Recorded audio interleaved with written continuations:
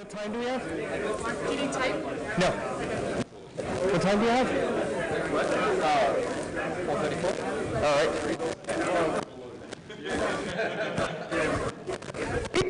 For the end of Unix Epoch is nigh!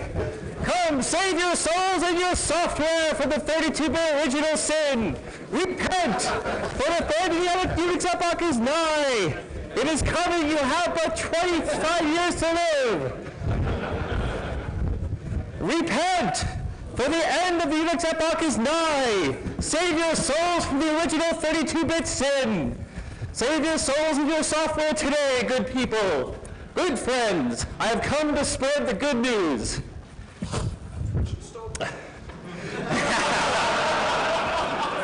Not quite that holy.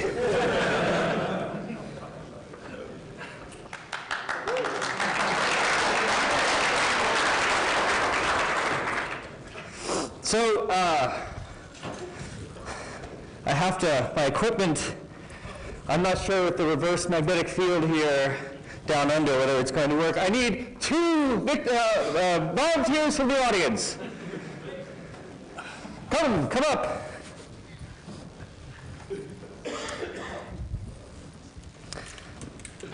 Hello, how conductive are you? Okay.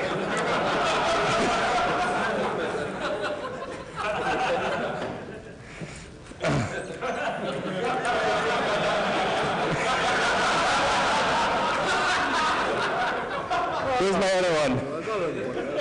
You've seen behind the curtain. Another volunteer? Come, let the holiness flow through you.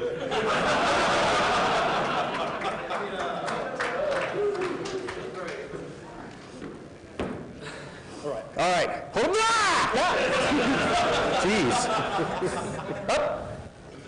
Up, left, feeling. Said, okay, let's see if this works.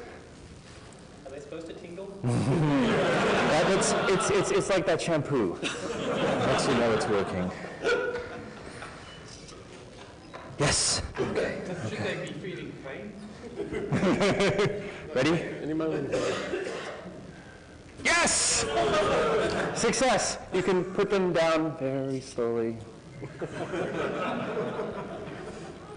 Okay. Good. Good. Is that it? That's it, except that I can't see my notes now. So let us take a peek behind the curtain. Oops. Whoops, what did I just do? I'll just have you turn around and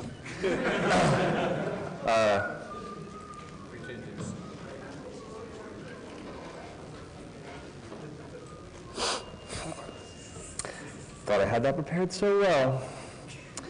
Oh well, theatrics. Yes, excellent.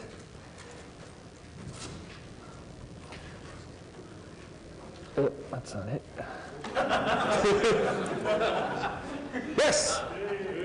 Yes. Brothers and sisters, I am here to ask you one question.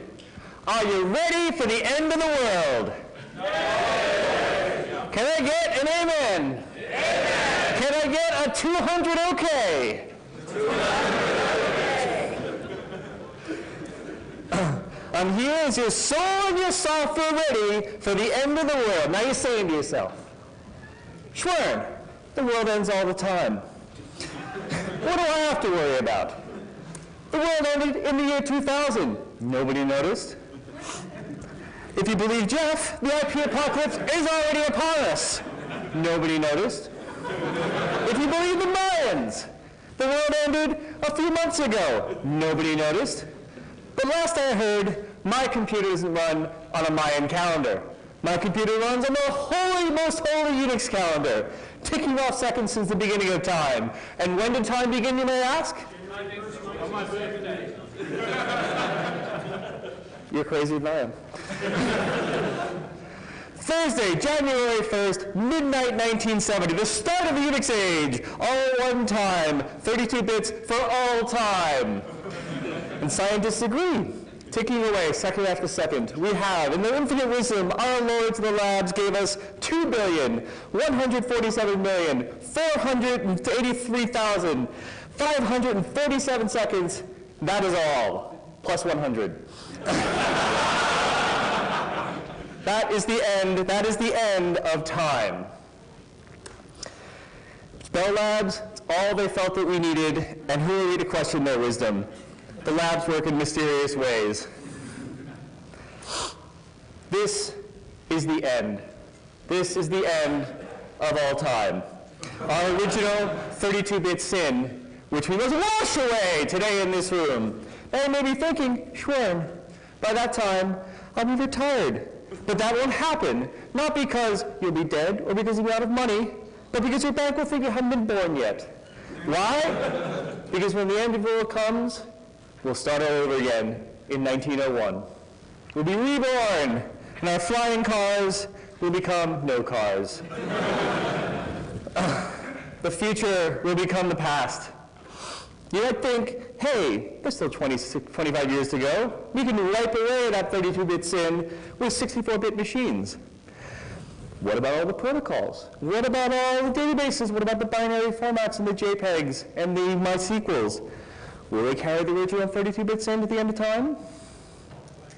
Think about the financial crisis. Caused by a housing bubble. A lot of people get 30-year mortgages, and the housing bubble burst in 2008.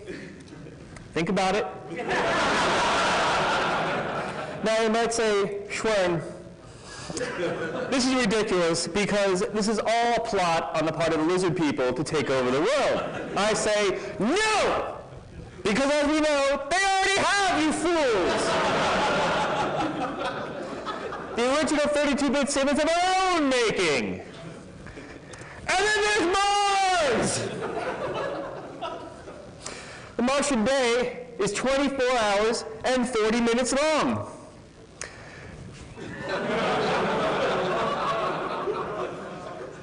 What will happen to the Martians in 2038?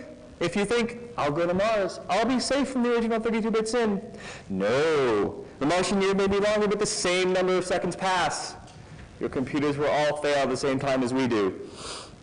Unless the Martians increase the length of a second by 2.7%, and then you get a little more time. But what time zone are the Martians using? Well, we just decided that a crater on Mars, Area 0, is going to be the prime meridian. How Earth-nocentric of us. And every time we drop a new probe on Mars, we declare a new time zone. The Mars Pathfinder is at area parent time, 2 hours and 13 minutes, and Spirit landed at area mean time, plus 11 hours and 4 seconds. It's already becoming crazy. We haven't even stepped foot on that planet yet. How will the future Martians judge us for making such a mess of their time? But I'm here to spread the good news. There is hope. You can save your souls and your software from the original 32-bit sin. And when the glorious rapture at the end of time crashes the heathen computers, we will be safe. Can I get an exit code 0? Exit code 0. Is there someone in the audience whose devices would like to be saved? Yes, sir! Come down!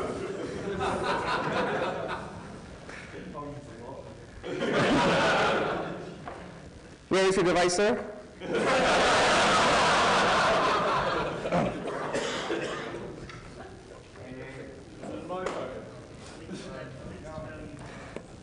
How much do you value this device, sir?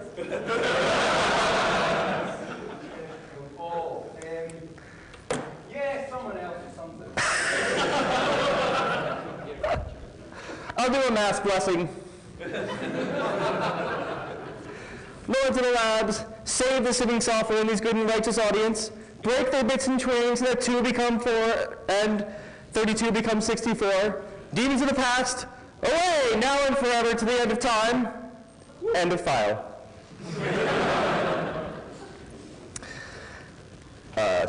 So that concludes the crazy portion of the talk.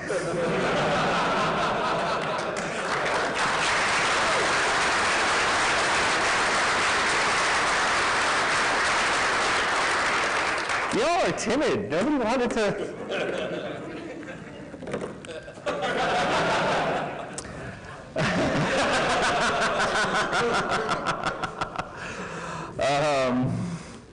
Let's pull up the other half of the talk. There we go. Okay, so there is actually serious content here. Yeah.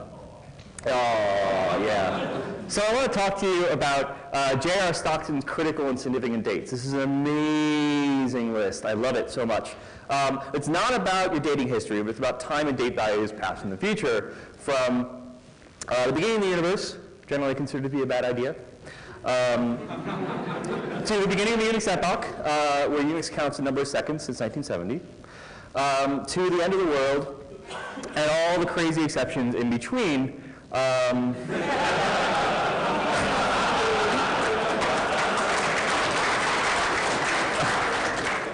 So what's the problem? And it turns out that in dating, size matters. So here's an example of getting the end of time in Perl. We've got 2 to the 31 minus 1, and that comes out as the end of the world. You add them simple, just add 1 to that. And what happens on a 32-bit machine? Well, at the time I wrote this talk 5 years ago, this is what would happen. Uh-oh, 1901. Whoops, gone from flying car to no car. So normally, high-level programming lets us forget that we're running hard software on actual silicon. And this is, the hardware has its limits. And if you ask a C program, it'll say something like, oh, it's because of 32-bit unsigned double floating point static registers, or something like that. But languages, high-level languages, are supposed to shield us from all that, but sometimes they don't. And of course, what's going on here is that a 32-bit signed integer only has 31 bits for the integer and 1 for the sign, so it can store from 2 billion and change to negative 2 billion and change. It's actually minus 1. And we go from that to, oh, right, sorry. Were you not reading my own talk? So in 2038, 32-bit signed Unix time fails, because that's all that a 32-bit integer can hold. But if we up it to 64 bits, well, now we get to the year, now we have the year 292 billion problem. And that's when 64-bit signed time fails. If we up it to 128 bits, we fail at we have the 5 non-alien problem. If we go to 256 bits, we have the 1.8 million Vingit-alien problem. And then finally, there are only 2 to the 80th particles in the universe. So in the year 2 to the 10th, the 80th is now impossible to write the year. This is a hard limit. But fortunately, at 1 to the 36, the universe will decay, theoretically. And we don't have to worry about the year 1.8 million Vingit-alien problem. Now, a Portland programmer, Keith Lofstrom, inventor of the Lofstrom launch loop, so actual rocket scientist, has the complete solution. He said, why are you storing time in seconds? You should be storing time in the only sensible unit, the Planck time. So it turns out that you can store 1 to the 36 years in about 266 bits, and then you're done with this problem forever. You don't have to hear about it ever again. Get on that. So the Planck time unit since 1970, that's the approximate number that we've gone through. Don't be tempted to use 256 bits, or else you fall afoul of the year 989. Yes, that problem. And as Keith points out, the programmer will have a lot of accumulated code to fix. So, oddly enough, when the 2038 problem started to come up in Perl, there were some arguments on the Perl development list about what to do about it.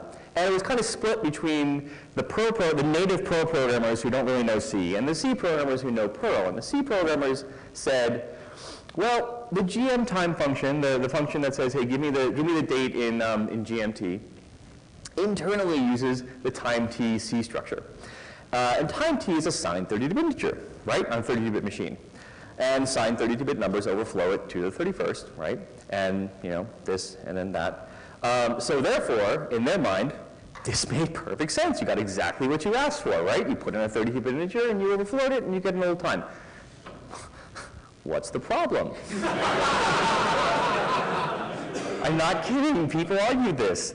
But this is Perl, and Perl is supposed to do what I mean, and I'm a Perl programmer. And we don't care about 32-bit signed double floating point static registers, and more importantly, my clients don't care. So when they get 1901, I can't say it's because of 32-bit signed double floating point registers and expect them to go, oh yes, okay, I understand that's why we can't sell any products today. No, they go, you're fired! So a number is a number. That's the deal that most languages these days sell us. A number is a number is a number. I don't really care how it's represented internally, just figure it out. So we had to fix this. So we had to fix this. I had to fix this. So why do you care, right? As I said, it's 25 years to go. In 25 years, you'll be, well, I can only hope I look that good in 25 years. You'll probably be retired, and I'll be eligible for the AARP, which doesn't make any sense to you, American Retirement Program. But stuff happens in the future.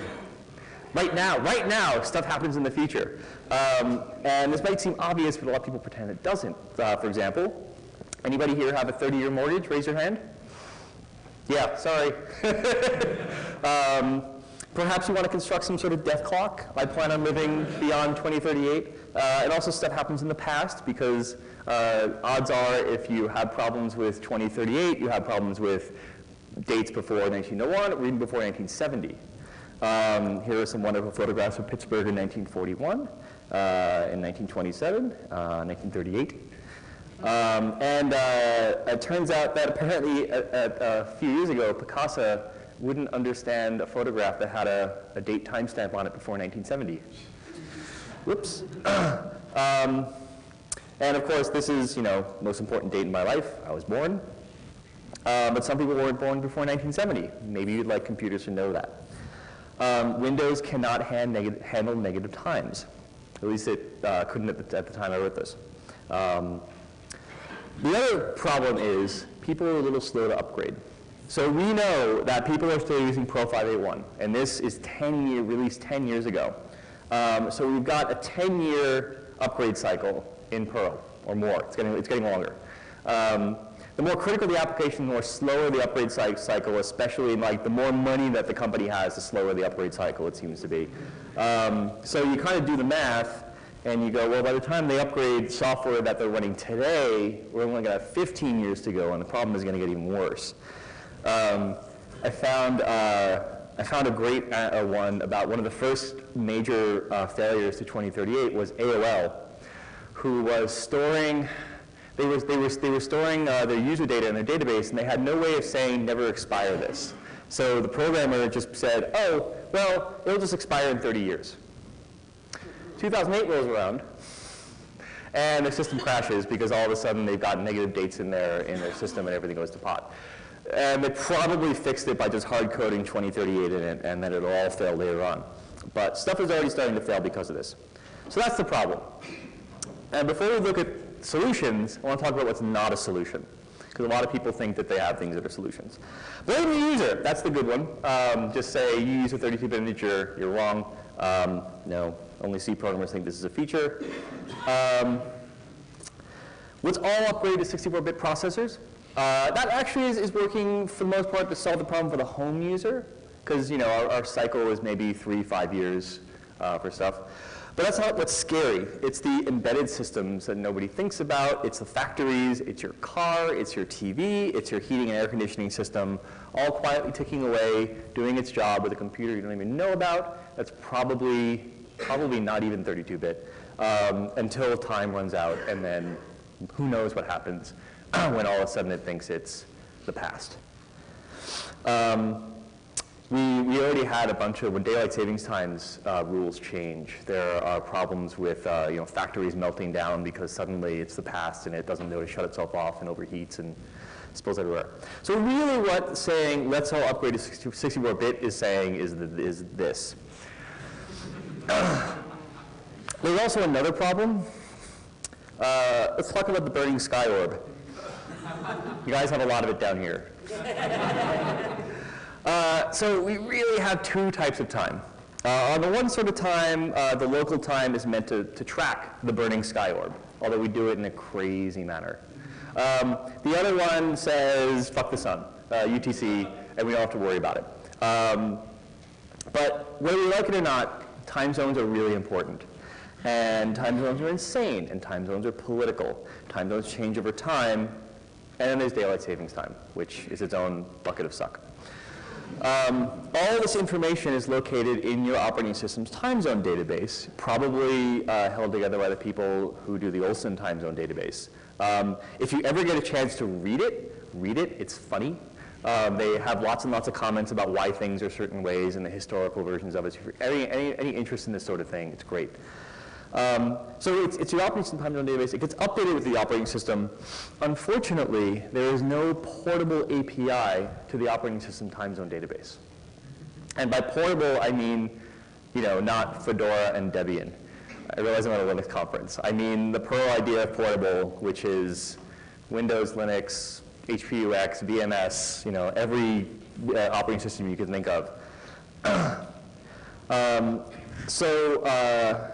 There's no agreed upon location for it.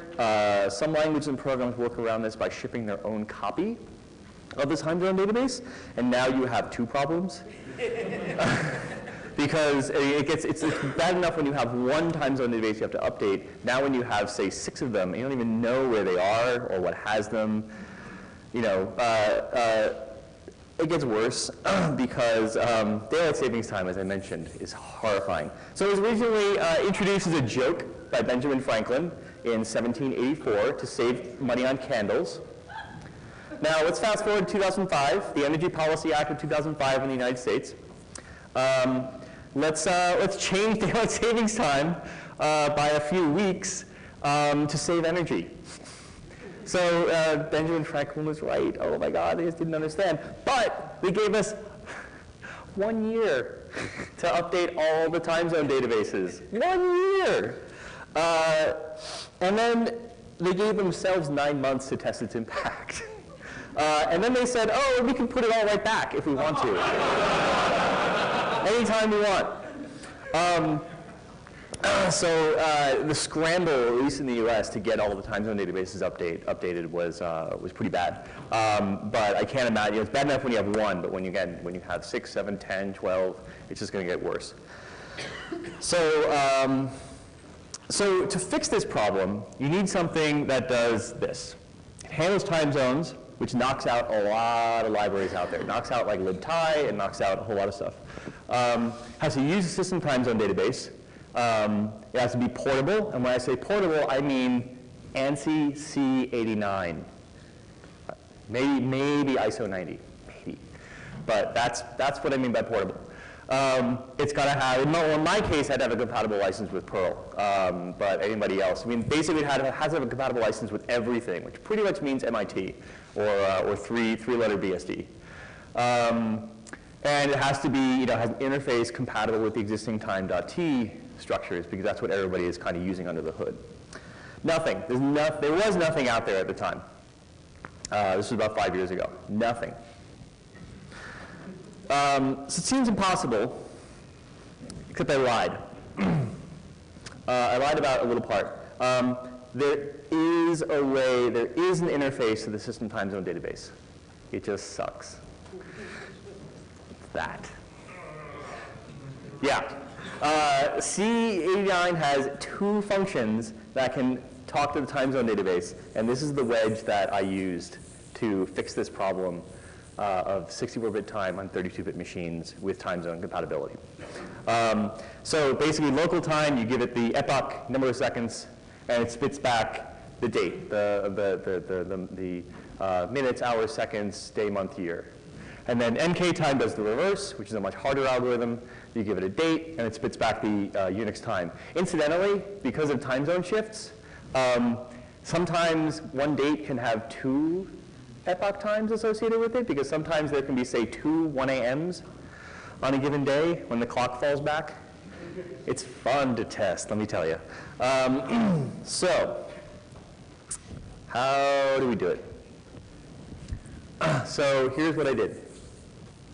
First step, write a 64-bit GM time. This turns out to be pretty easy. It's just a bunch of math. There's no time zones to worry about.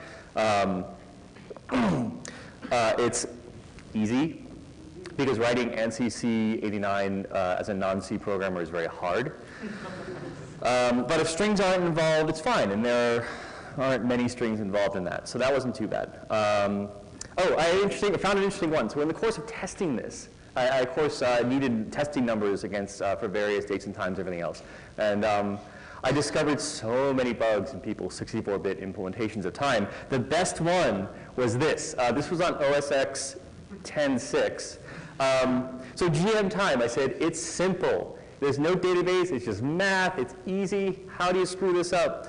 So somewhere in the year negative 2,235,476, because you got to make sure it goes in both directions, you added, so from December 30th, you added 1 second and suddenly it's January 1st.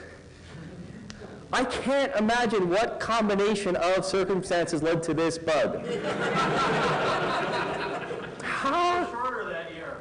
Yeah, years were shorter back then. And it's used nowhere else. Nowhere else. It's just this one specific spot. And it doesn't correspond to any number of seconds, no power of 2. I have no idea. No idea. I reported it as a bug and it seemed to have gotten fixed. The other one, this one, I think again on OS X, and I develop on OS X, so I'm going to find all the best ones there. That would just hang. For no reason I could discern, and it made it really hard to test the possible ranges of, when your functions no longer return true or false, they just stop. And in C, it's really difficult to do alarms and stuff in a portable manner. Again, that number doesn't correspond to anything, that date doesn't correspond to anything that has any significance. I have no idea how you would write that bug. It would drive me crazy. Well, I've had all sorts of other things. HPUX claimed to be 64-bit, but it would fail at 47 bits reliably. So basically I found a few, in the end I tested a lot of operating systems. And at the time, about 5 years ago, if it said it was 64-bit, what you could really rely on was 47 bits of time, which is a lot. I think it gets you out to something like 292 million. It's not bad for most purposes. If you're going further than that, you really shouldn't be using the system time library. It's kind of silly, or time zones. Speaking of dates way in the past, found out so many fun things about this. Operating systems do different things when you go way in the past with time zones. And I had a bunch of bugs in my tests where I would run them on some machines and I'd be like, okay, this is Europe-London time zone, this is Europe-Paris. They're in the same time zone, they should be the same. And then they would, somewhere in the past, they would diverge by like 12 minutes. I'm like, what? So it turns out that some systems, a lot of Linux systems, will, when you're before time zones in history, it'll start to use solar noon in that particular city, which is really clever. Okay, so step 2. So before we can talk about step 2, let's talk about calendars. Crazy making calendars. Before we talk about calendars, let's talk about Julius Caesar. So the calendar we think of as the Julian calendar introduced into the West in 46 BC by Julius Caesar. It estimates that a year is about 365 and a quarter days. It introduces the idea of a leap year, but it's slightly wrong. But it's kind of close to what we use. So looking at a calendar, there's 2 very important attributes to understand about a calendar. Really, there's only 2 things you need to know about a calendar. What weekday is the 1st of January? What day does it start on? So for example, 2004 starts on Thursday, and it kind of has a, but if it's a leap year, it's different. So you have to also know if it's a leap year. If you know these 2 things about a calendar year, you have what's called an infinite calendar. So you can represent, all time just by having a calendar that has, the 14 different ones. So there's seven possible starting days. There's a leap year every 24 years. So the Julian calendar has a 28-year cycle. Every 28 years, it just repeats itself from the point of view of the calendar stuff. And you can exploit that. So this is the starting day, and then there's the days going on from it. So given any year on the Julian calendar, you can add or subtract 28 years to get the same calendar year. Aha! Well, we can map future dates, which local time can't handle, into the past to ones that they do, that local time can handle. And you can map past dates to ones that are in the safe range, which is 1970 to 2038. And then once you do that, you can now do some clever things, and I'll show you the algorithm later. But that's the important thing. Aha, we can map these dates into our safe range from the past and from the future. But we don't use the Julian calendar, otherwise we'd be 2 weeks ahead of the sun. We use the Gregorian calendar. This calendar has more complex leap year rules. How many people were around the year 2000 programming? How many people got the leap year wrong at some point and forgot to add in the mod by 100? Yes. It changes the rules for leap years, so effectively you now have a 400-year cycle.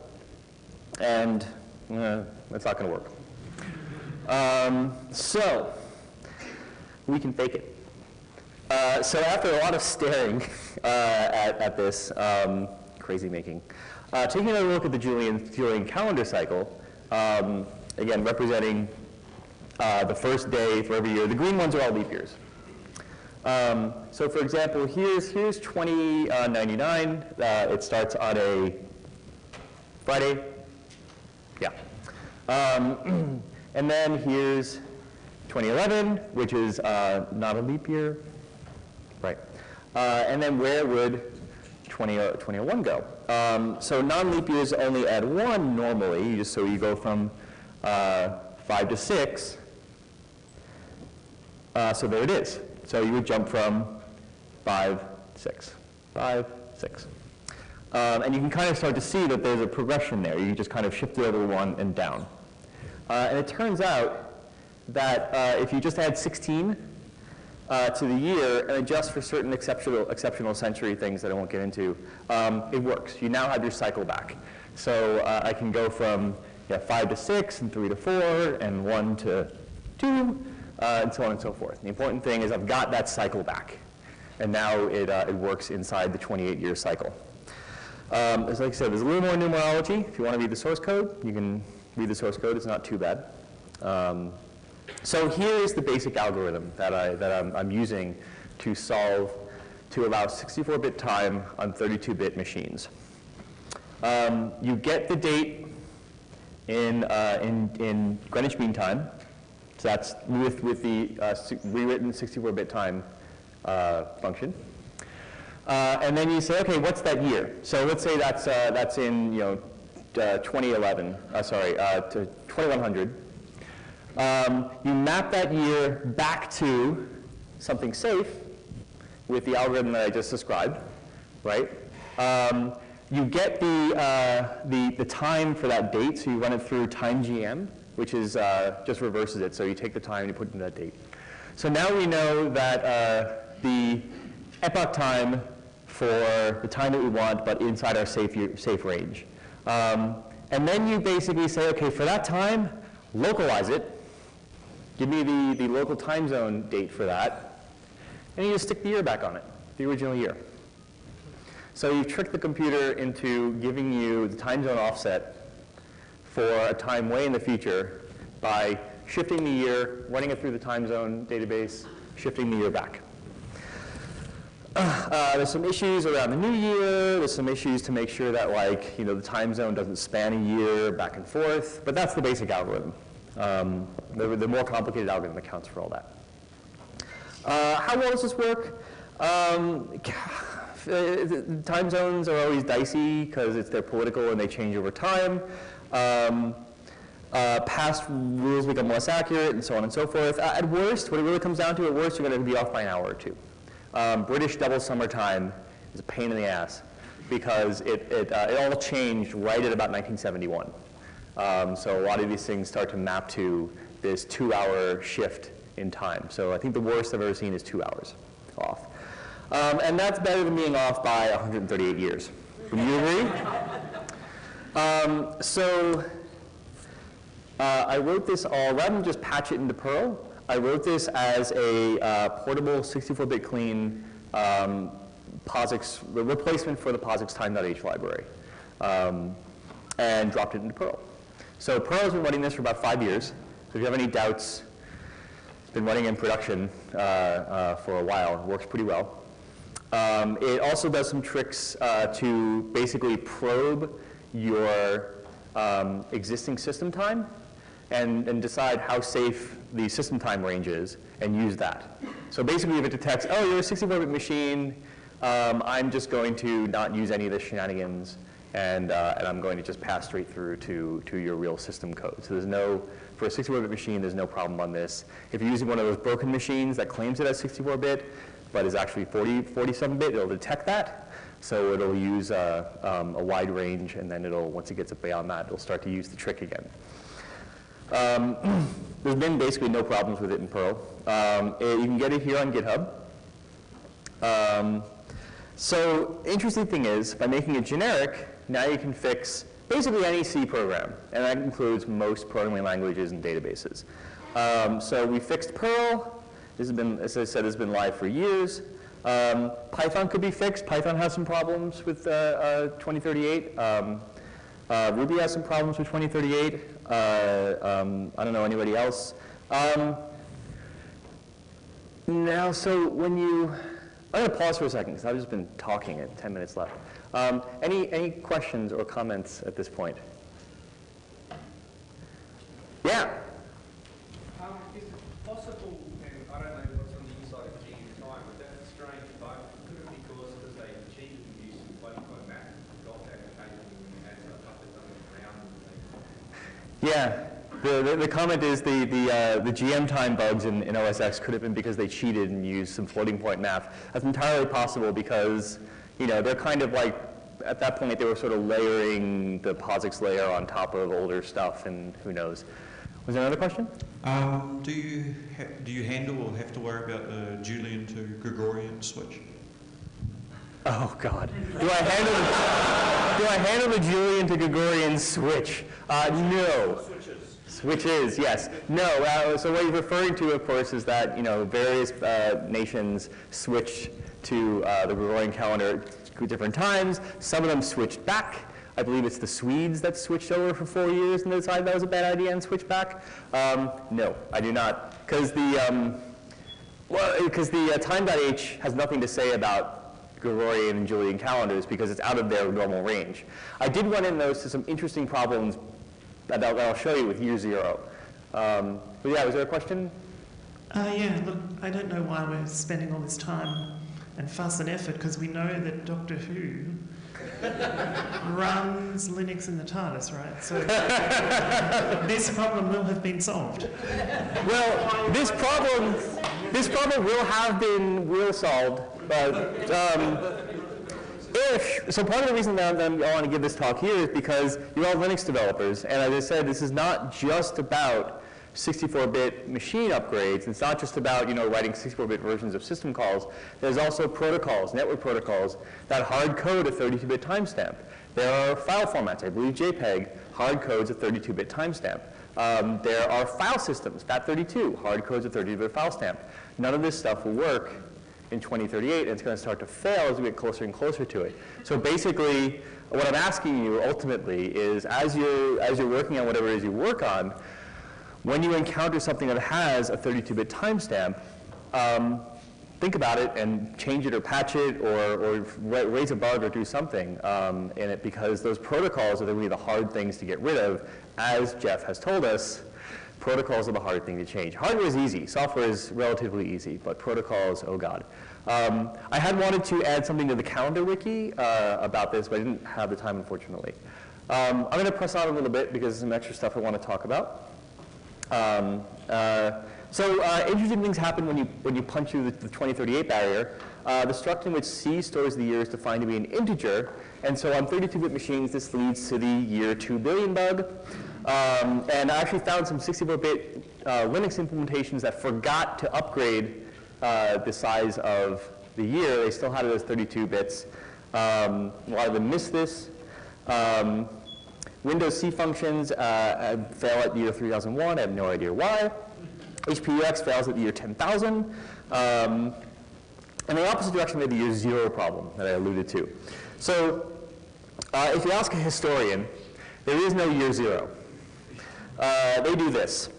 There's 1 BC and you go straight to 1 AD. And historians are fine with this because they still do all their work on scrolls. Being a year off isn't too important. And it's also why year 2001 was the real millennium and you have all those people like that, whatever. So in math and computers, discontinuity is really difficult and that sucks. So the Gregorian calendar says, nope, there's no year 0. ISO 8601, the International Date Standard, says they shall be used only by the mutual agreement of the partners in the information exchange, which means, I don't know, you figure it out. Yeah, so and then they actually had this covered. What is the year -2 in ISO? It is the second year before the year 0, which we defined by remaining undefined. So simple. Turns out astronomers have it figured out. They're the only people who really need to worry about really long dates and do a lot of math, where being one off is a problem. So they count like this, it's just 1, and then 1 BC is 0, and -1 is 2 BC. So that's what I picked, that's what I had to do, because time.h says nothing about this. I had to have some sort of decision on it. Step 3 is profit. So this was all written under a grant by the Pro Foundation. It was a lot of work. I would have done better just being a barista, even in the US. So they funded my projects, and Mariah and Brand did all the work to integrate it into Perl. As I said, the code is available here. I'm not a C programmer. It needs work. I would like to implement more of time.h. Basically, at this point, I just have maybe 6 or 7 functions that I needed. If there are other projects out there that feel that they would want to adapt this, then I would love to hear from you. Python needs more than I've got, and so on and so forth. I know there's a lot of C programmers in the audience. I'd love to hear from you. I'm very liberal with commit bits. So that's all I have to say. Thank you.